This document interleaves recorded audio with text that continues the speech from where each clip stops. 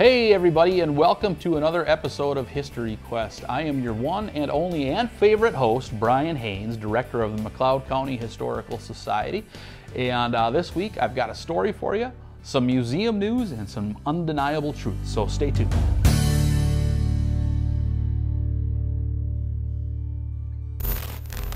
There may be no greater portrayal of the early settler experience than that of the covered wagon. With a wild landscape sprawled before it, people and livestock walking alongside of it and moving stalwartly toward the western horizon, the covered wagon carried sturdy men and women down the winding prairie trails to a new life filled with hope and dreams of a better future. Today, with highways and air travel bringing us to and fro, it is sometimes hard to even imagine what it was like for our ancestral counterparts to travel across the country. In 1930, Carlos Avery, who grew up on a Hutchinson farm in the 1870s, jotted down his boyhood recollections of traveling across the countryside at a time when cars, trucks, and airplanes were little more than a fantasy. The following are excerpts from his recollection. It should be remembered that at a time, though some 30 railroad companies have been incorporated and proposed lines have been projected, there was not a highway worthy of the name. The navigable rivers, the Mississippi and the Minnesota, and even a number of lesser streams, were the only real highways. Eager hosts of home seekers, land speculators, traders, and the usual complement of camp followers and adventurers poured into St. Paul, but the greater number of people pushed into and through the big woods to stake their claims. During those years of early settlement, travel from the head of navigation was often by hastily assembled and improvised equipment, usually led by ox team. The trails, by courtesy called roads, led through a quagmire in the forest and skirted the margins of marsh and slough on the prairie. A graded road was unknown. Bridges were unheard of. Streams were forded, sometimes with disastrous results to passengers and cargo. The difficulties of travel under such conditions were all but insurmountable. Tales are told of loading and unloading time and again as the outfits became bogged down, carrying bags of potatoes or grain, farm implements, food, furniture, or what have you that might constitute the cargo. Through swampy places where even the empty wagon made a load, the tired oxen could scarcely budge unless the owner added his own burly shoulder to the motive power. The wagons were heavy, springless, and seldom equipped with a spring seat. The driver and other passengers sat on boards laid across the top of the wagon box, or on the floor behind it if they rode at all. They usually had to work their passage. The wagon box was piled full of the family possessions, of which there was no great variety, with odds and ends tied on the outside. Boughs of bent wood were fastened to the box on each side, over which was stretched a canvas cover forming a water and windproof shelter. The rear end of the cover was drawn together with a puckering string which could on occasion be loosened so as to admit access to the inside of the wagon from the rear. In the front, the flap was tied back to permit the driver to have an unobstructed view. As I recall it, tents were seldom, if ever, used in camping at night. The people slept on the ground under the wagon, or sometimes in the wagon, if there was room. Smudge from the campfire was the only protection from mosquitoes, and mosquitoes in those days seemed to be 1,000 times more numerous and more fierce than they are today. When on the way, the family or passengers usually walked beside or behind the wagon, where also trailed the family livestock, consisting in the case of more opulent, usually of one lone, emancipated cow. A dog or two made up the sum total of the animal possessions and of the majority. Of children, there were few, as most of these adventurers were young, and even if in a family group, there had not been time to accumulate a flock. Babes in the arms there were, and sturdy young women who came to strive shoulder to shoulder with their husbands, brothers, or sweethearts. Those pioneers who blazed the way for hordes who were to follow were our first immigrants. The first to introduce the prairie schooner, or covered wagon, the emigrant wagon as we called it, which is for many years to mark the migration of America across the continent. Well, that was our story. I hope you enjoyed the story. I certainly enjoyed writing it. I came across it in the archives, and I don't know, it was just a hit for me instantly, so I really hope you enjoyed it. Impeaching a former president, is it constitutional, or are we just throwing rotten peaches at a president? That and more coming up next.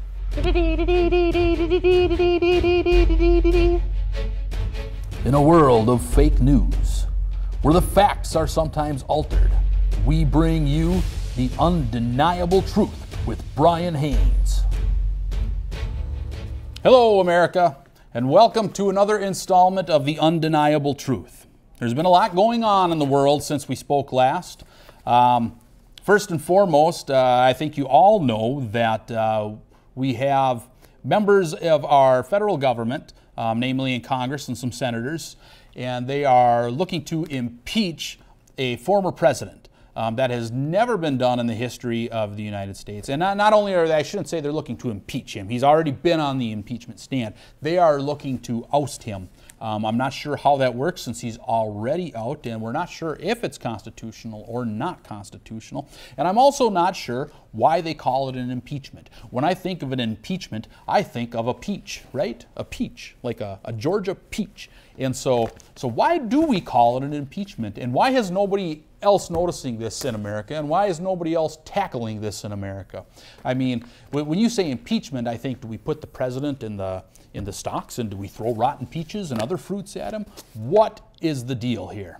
There is a move in the United States to eliminate current student debt. They're talking about $10,000 to $50,000 in student debt that could be forgiven for people who owe federal student loans at this moment.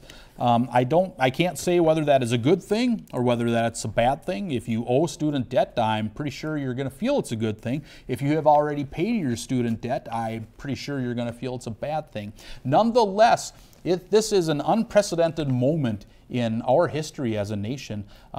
There's certainly going to be some kind of repercussion for doing this, and there's also certainly going to be some kind of gain for doing this.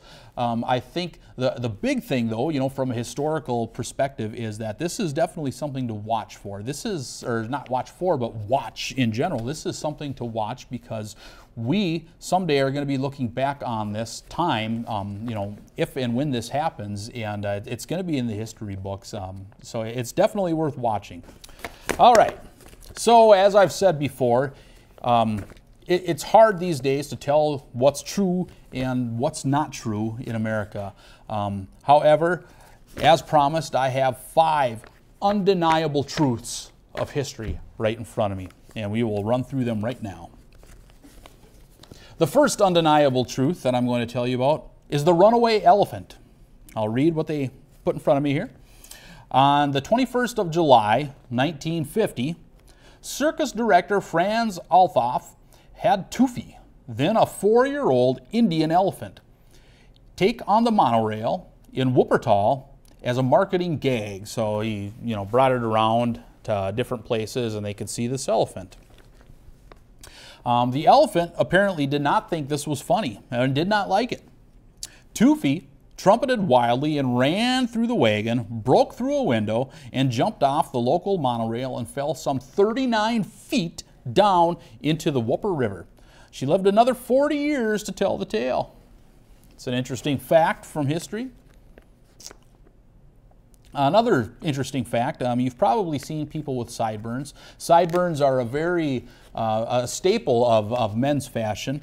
You can grow them however you want. You can style them. You could braid them, I suppose, if they were long enough. But at any rate, you've all seen sideburns. The origin of sideburns and where the name comes from is from Ambrose Everett Burnside, who was an American soldier during the Civil War. Actually, he was a general during the Civil War. If you ever watch any documentaries or study it, his name will come up often. He had a unique facial hair, though, that it was a style that led to sideburns, and big, burly sideburns on it. Well, since his name was Burnside, they decided to call them sideburns. So that's a good fact to know.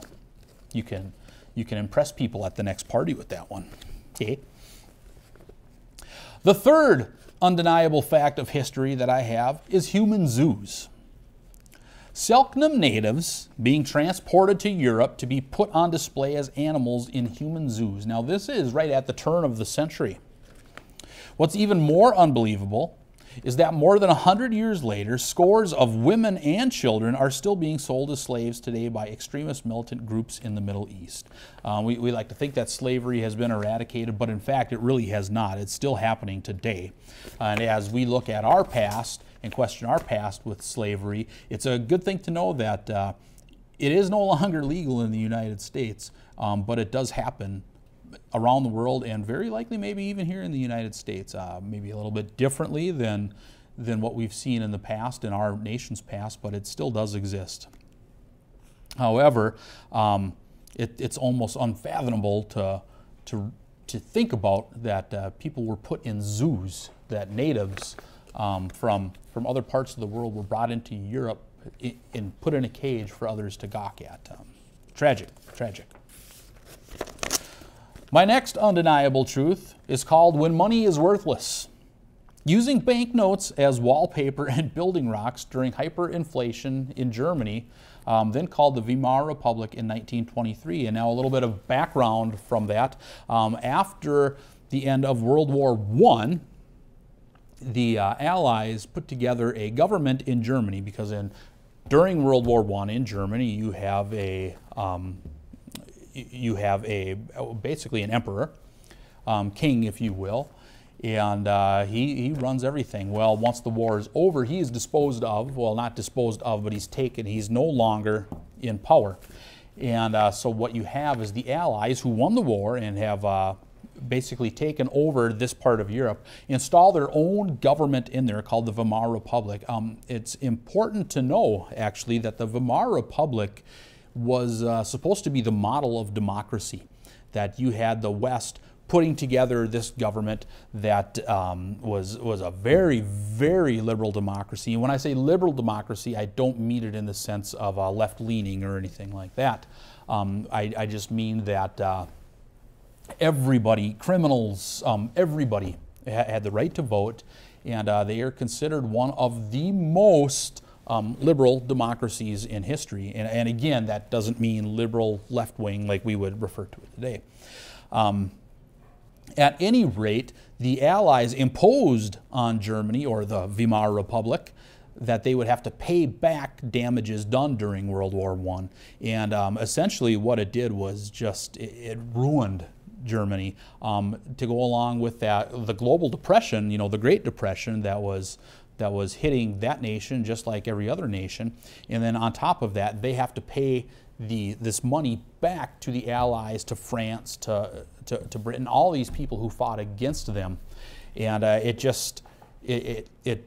made them, it destroyed them really. And so the answer was to just print more money. Let's just print more money. Let's put money out there into the public. And when you do that, the money eventually becomes worthless.